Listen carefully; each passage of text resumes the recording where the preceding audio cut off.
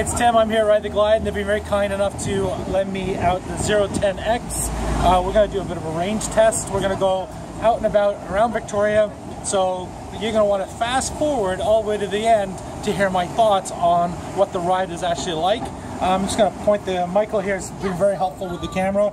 010X, it's got a total weight of about 85 pounds. It has a max speed of about 40 miles an hour, which is what, 64 kilometers an hour.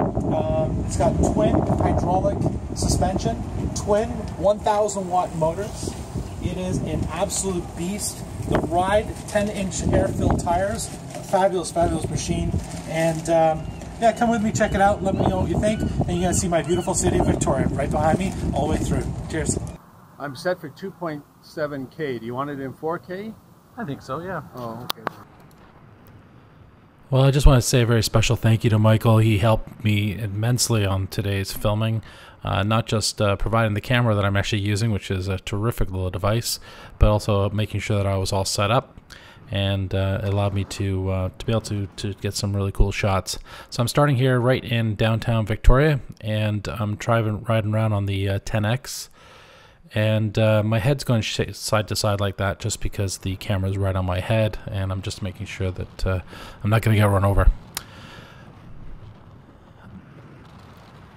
So I'm actually using one of the bike lanes here in Victoria, which I think is terrific. I try not to go too fast in them.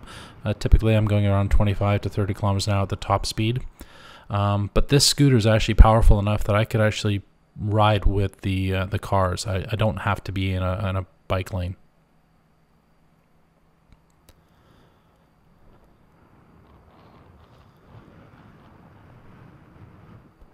Now, with my size and my height and wind resistance, I do find that this particular scooter has no issues getting me up the hills. I find that it's comfortable with the suspension to be going around 35 to 45 kilometers an hour. That seems really comfortable. Probably closer to 35 is probably about my really easy comfort zone, because the brakes are just terrific. So I'm just scooting down a hill here, and I'm probably closing in on about 45 or 50 kilometers an hour.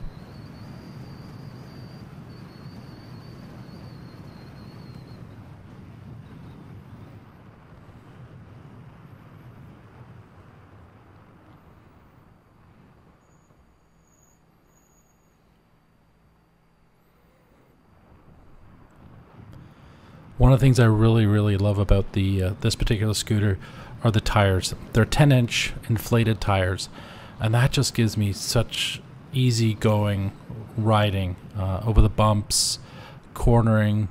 It just it makes it, you know, if you happen to hit a pothole, the suspension on this machine is fantastic, and I just feel really comfortable when I'm riding it around on it.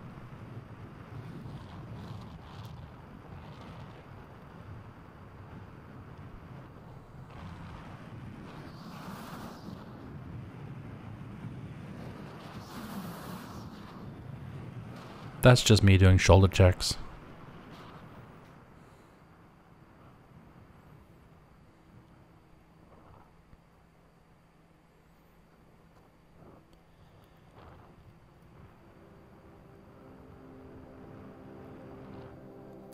So this is a beautiful park. It's called Beacon Hill Park. It's an urban park right in the middle of downtown Victoria. It happens to be right in our backyard, so this is a park that I come to regularly. It's absolutely beautiful. Well, you let me know if you think it's beautiful.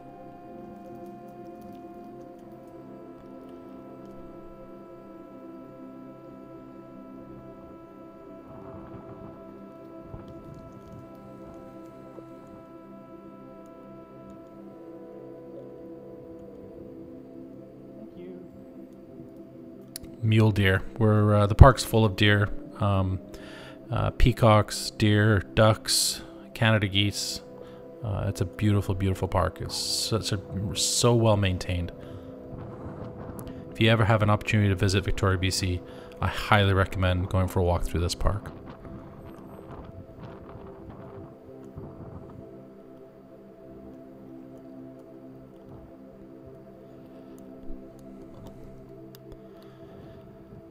So the advertised range on the 010X is approximately 70 kilometers. So to put that in perspective, that's about 45 miles. It's an awfully long way for a scooter. But because I am quite a bit bigger, I was expecting to have the range be negatively affected.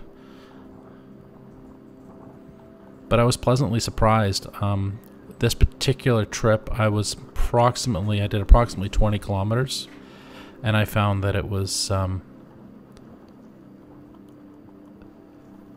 think if memory serves me, it was about 25% complete. That is, the battery still had 75% left when I finished the ride.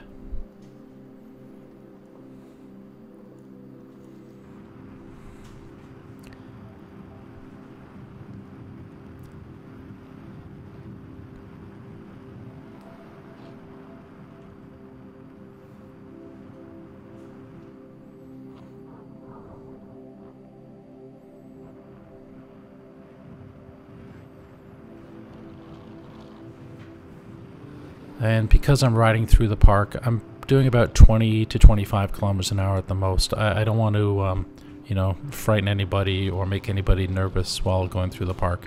It's just a super tranquil and easy setting, and I don't want to disturb anybody.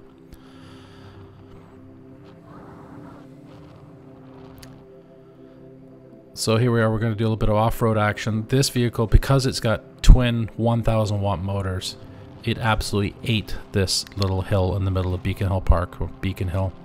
The flowers on the ground here is called camas, and it's actually a carbohydrate that was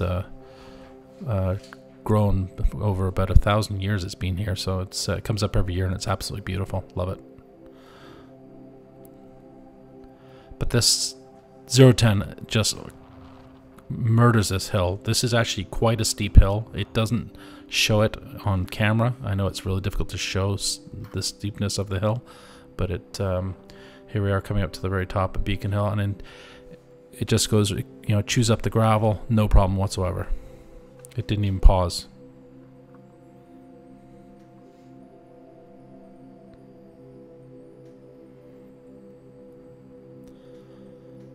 The maximum load for the scooter is 330 pounds, and me being 275, I mean, you know, if I had a great big backpack on, it would be totally fine. It would be fine for keeping up with cars as it drives around.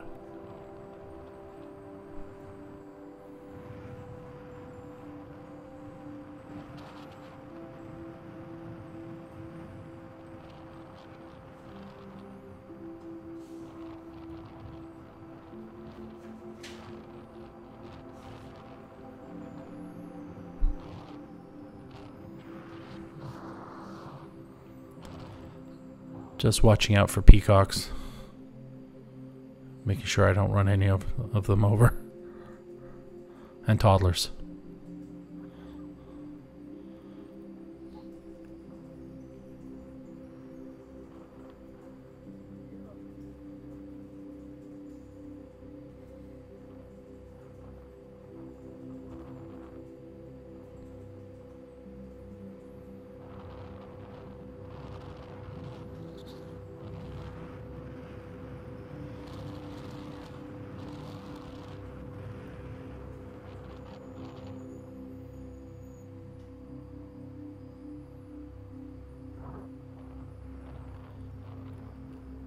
So I just made a left-hand turn here. As I said, easy to keep up with traffic in this town. The speed limit here is about 50 kilometers an hour, so really this vehicle has no problems keeping up with the speed limits in town.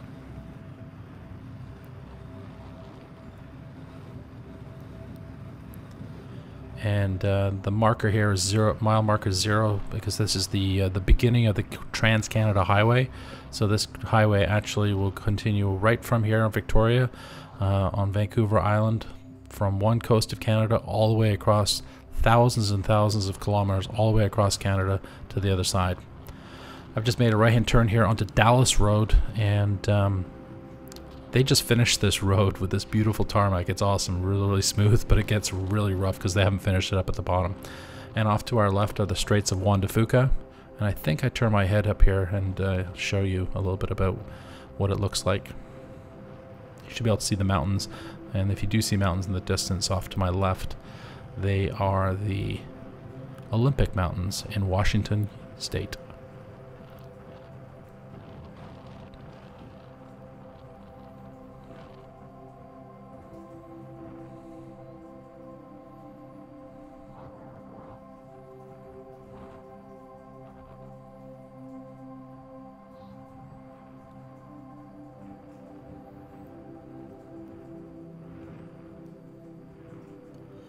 I think if I was going to add any parts or have any accessories on a scooter of this size, I think I'd probably actually put on a pair or at least one mirror, so that I don't have to keep doing these left, shoulder checks all the time, and I can keep an eye out for vehicles perhaps coming up on my left-hand side. That was just me nodding to the pedestrian.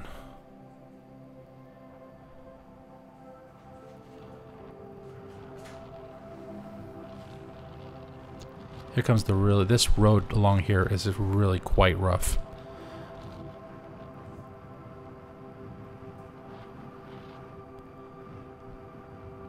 But with the front and rear hydraulic springs and those really big 10-inch soft air-filled tires, it glides across these bumps. It's actually quite comfortable. It's going to be hard to get used to my 09 after riding around on the 010.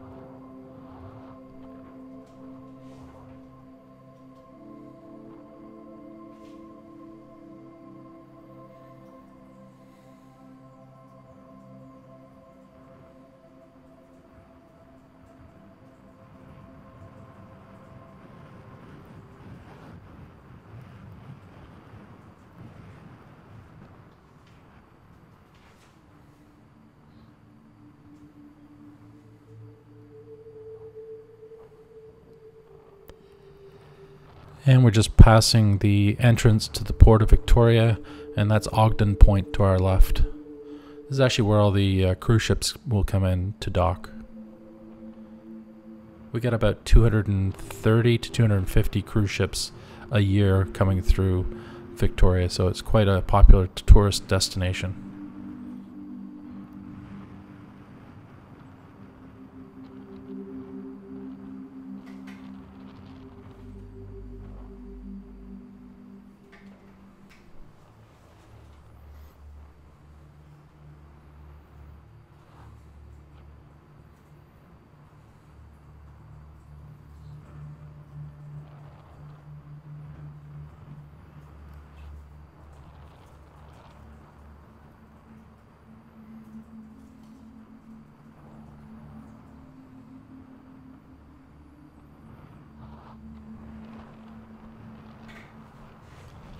So I was just thinking while I'm right along here, range test, it looks to me based on the amount of battery life that was left at the end of my trip, that if I was to extrapolate, I would guess or estimate about 40 to 45 kilometers wouldn't be a problem for somebody my size on this scooter. Assuming, of course, you're not going into massive headwinds all the time. And huge mountains or hills.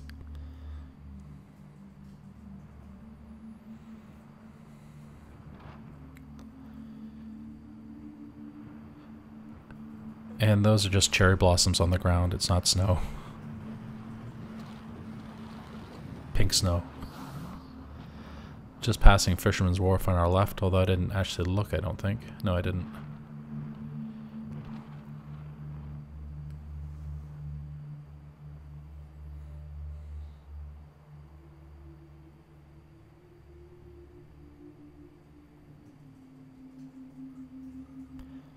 I do want to say a very special thank you again to Ride the Glide. They're located right down in Victoria. I'm actually going to finish this particular ride by arriving right in front of their store right on Wharf Street in downtown Victoria. They look after, they sell a lot of electric bicycles, scooters, and things of that nature. They even have an electric car as well, which is kind of cool. Really good people. So if you do happen to have, if you did happen to live in Canada and wanted to buy an electric scooter or electric bicycle, do check them out. Ride the Glide.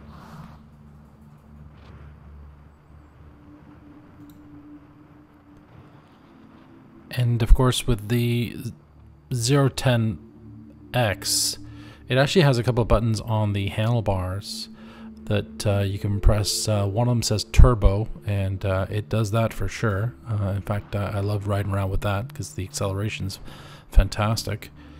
And the other button is eco. So if you press that, or you just select, maybe just drop down to second gear on the right controller, you'll actually be able to extend your distance significantly. You just won't be able to go as fast.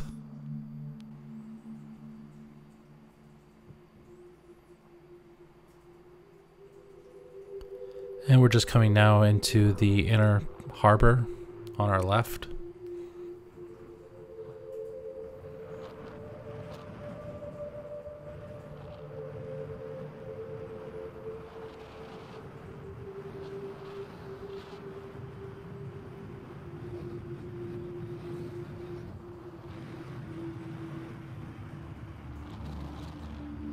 I just keep dipping my head down just to double check to make sure I'm not going too fast.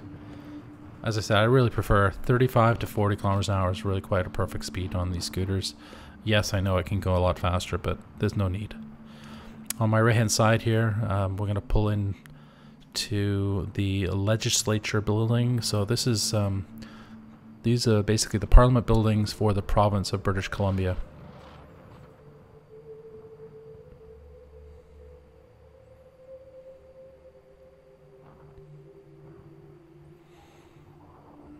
And that's the inner harbor over to the left.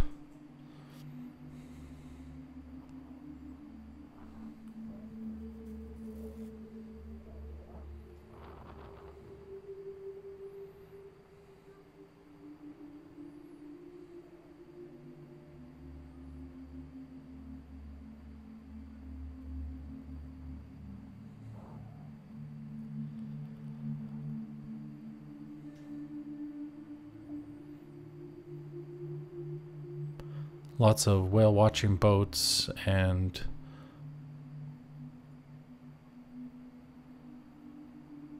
vessels used for getting back and forth from Seattle to Victoria, and of course from Victoria to Vancouver.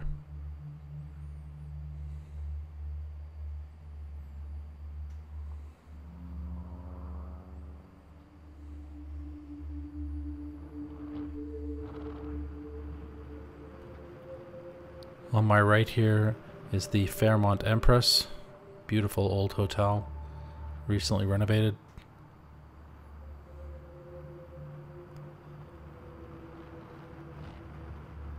And this is called Government Street, and I'm just going to ride through Government Street and then arrive at Ride the Glide.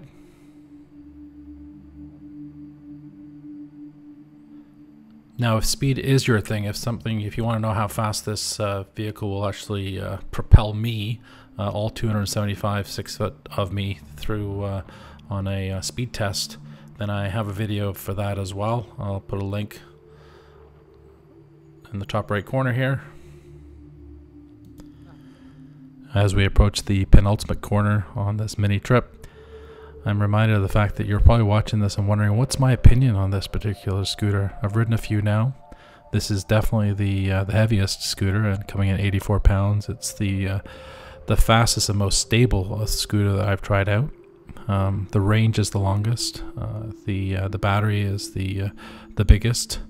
The hydraulic brakes and hydraulic suspension on the new 010Xs are just amazing.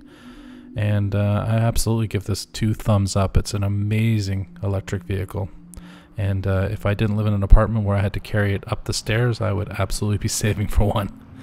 But for now, I'm going to have to keep my 09.